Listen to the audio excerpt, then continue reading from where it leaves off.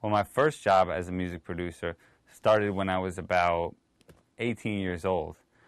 Now, I didn't get paid for it, but I was making beats in the back of a couple of independent documentaries and independent internet TV shows. So I started making beats, putting them in there. Then from there, when I moved to Miami, I started making beats for artists.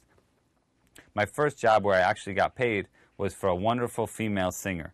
I had met her actually on MySpace, and I played her some of the tracks. They really liked it, and her management came in.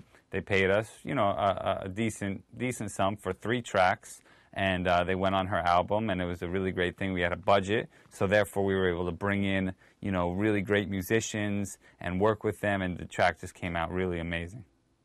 Another great opportunity I had to work with an artist was basically a very young girl. She was 15 years old. I had met her mother, and her mother said she just really wanted her daughter to get into music. Her daughter loved singing.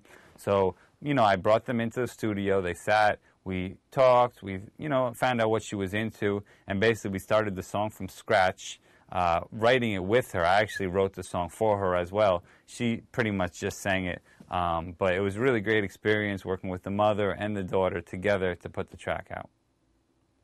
An entry-level position in the music industry would basically pretty much be, going to get coffee at a local studio, getting in any way you really can, whether it's, being a roadie for the band or whatever you can to just sort of get into the circle of the industry.